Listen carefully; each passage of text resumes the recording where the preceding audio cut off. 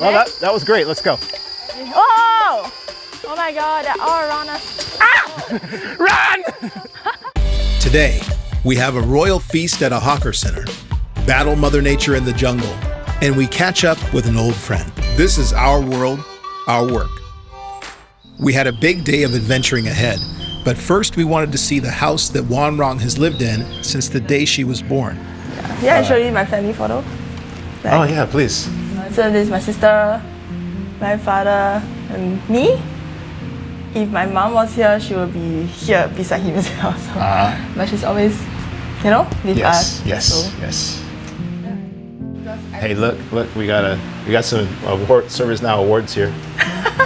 Did you see that? She saved an email. She emailed with Bill.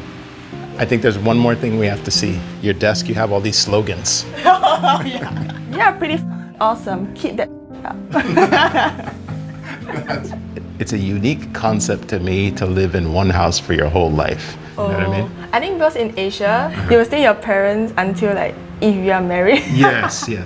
But like I know in like Western countries, usually like at the age of 18, you'll just move out, right? Yeah, but it wasn't even that particular dynamic. It was just like, you know, even when I was a kid, my mom, you know, to get different jobs or because we had very little money to begin with, but then we could afford a little bit nicer house or a little bit nicer house. We would move a lot, even when I was a child. So okay, yeah. My father is a really frugal man. Yeah, I mean he's like the sole breadwinner. Yeah, there's no more money left. Yeah. So yeah, I'm gonna work hard. Give him a good life. My motivation.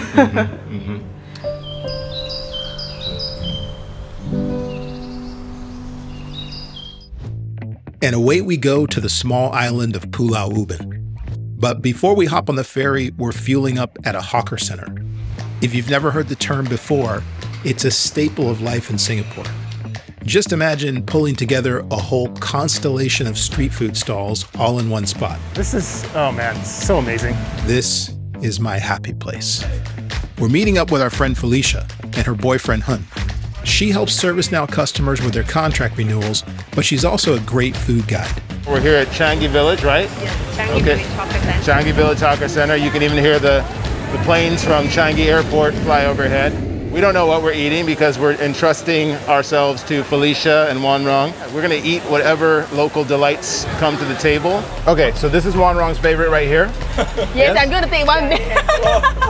Okay, let her, let's see how Wan Rong eats it. This is my favorite. It's called bak chor mee. Okay. So can you pronounce it for me? Bak chor mee. Yes, perfect. Bak chor mee. Okay, I'm gonna take one big mouth. Okay. Fish ball? Yes, fish ball with some mushrooms on it. Nice? Very nice. Oh! That was a thoroughly satisfying meal. Bak chor mee is a uniquely Singaporean dish that was developed over a century ago by Teochew immigrants from South China. It's a must-try dish when you're in Singapore. And now we embark on our epic voyage. Lunch again. Wait, is this Pulau Ubin? Is that where we're going? It's a long ride. Yes, that's Pulau Ubin. That first sighting of land was just a fake out. So we continued our harrowing journey to this mysterious island of untamed jungle and hungry mosquitoes. As we neared the shoreline, tensions were running high.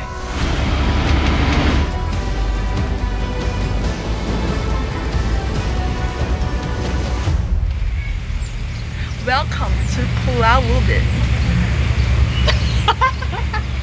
Very nice. Perfect. Very nice. It's perfecto. Okay, maybe we oversold the danger a little bit.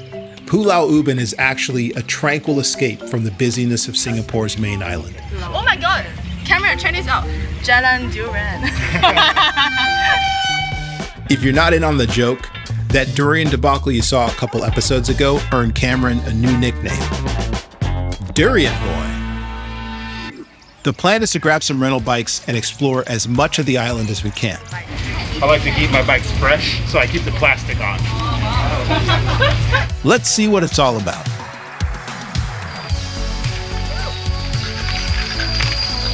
Service now!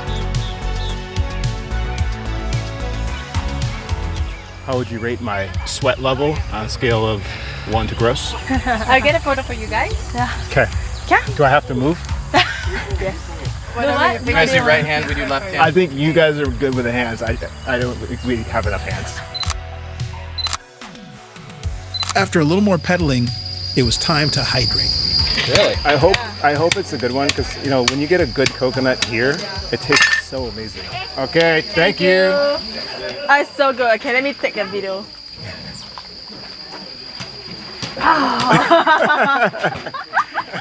It's so good because it's so hot right now.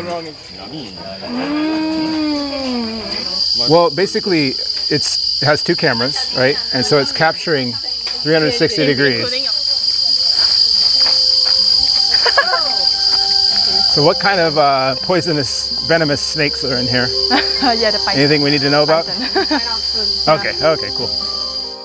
As we were struggling up this hill, I was asked to walk in the back because I was told I smelled the worst. It's like a little amazing race. Amazing race. I'm panting for my life. But the payoff views at the top were totally worth it. Hey, you should say, welcome to Puaka Hill. You do the better announcer voice. So. Okay. Welcome to Puaka Hill. Whoa! Such a fail. Okay, let's do this, Robert. I'm ready.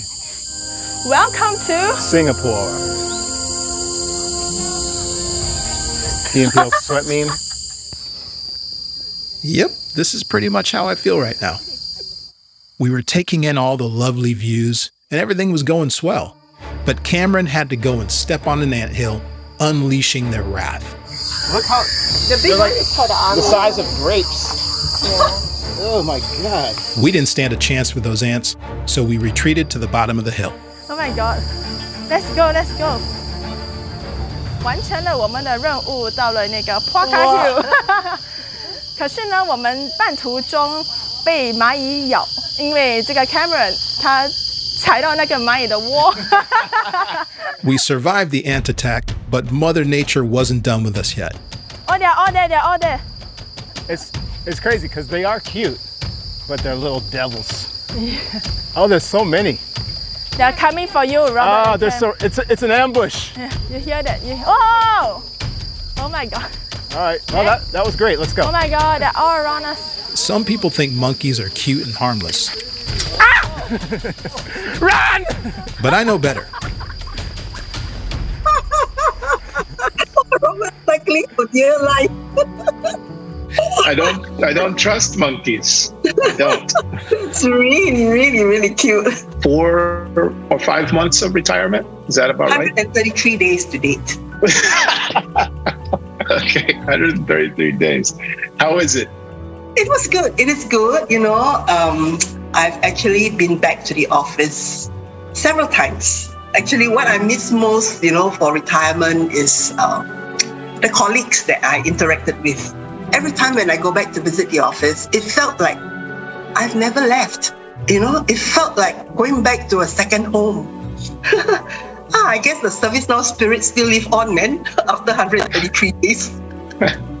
I am really happy that you all both came to showcase what ServiceNow Singapore is all about.